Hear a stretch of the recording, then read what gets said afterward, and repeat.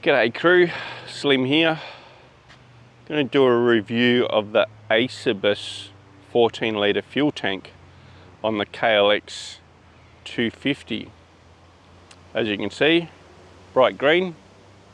The fuel comes all the way down to the wings. It's 14 litres.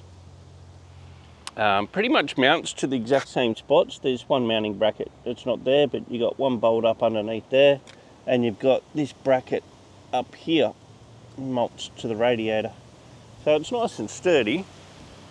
At the same time, I used the Allballs carburetor rebuild kit.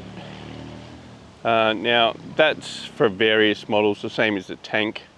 The only thing I found with the carburetor rebuild kit was the main jet was too small, so I just kept the original jet. It looked okay, but otherwise the tank's good. Feels normal with it on, doesn't make it any heavier. It's quite centered. Don't know how the fuel's going to get from down here into the middle where the tap is. I think when it gets down low, you're going to have to roll the bike or lean it right over, because you see the bowl up in there, you see where the tap is, just in here, might be able to see that, and this is lower than the tap, so that's going to be interesting how that fuel is going to get back here. The other problem I've got is where the fuel tap sits right in front of the choke lever. You can't pull the choke on.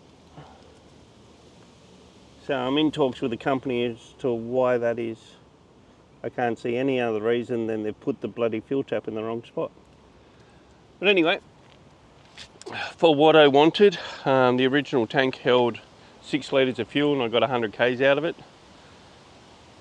So realistically, this one I should be able to get about 250 k's out of a tank, which is what I wanted.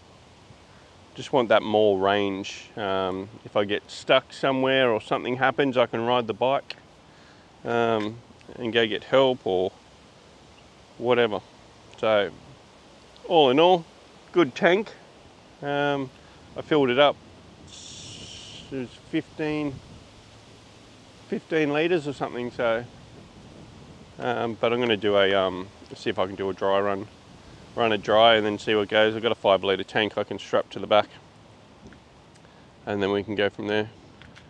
But there it is. You do lose your locking cap. It's supposed to be for off-road use only. But yeah, all good. Thanks guys.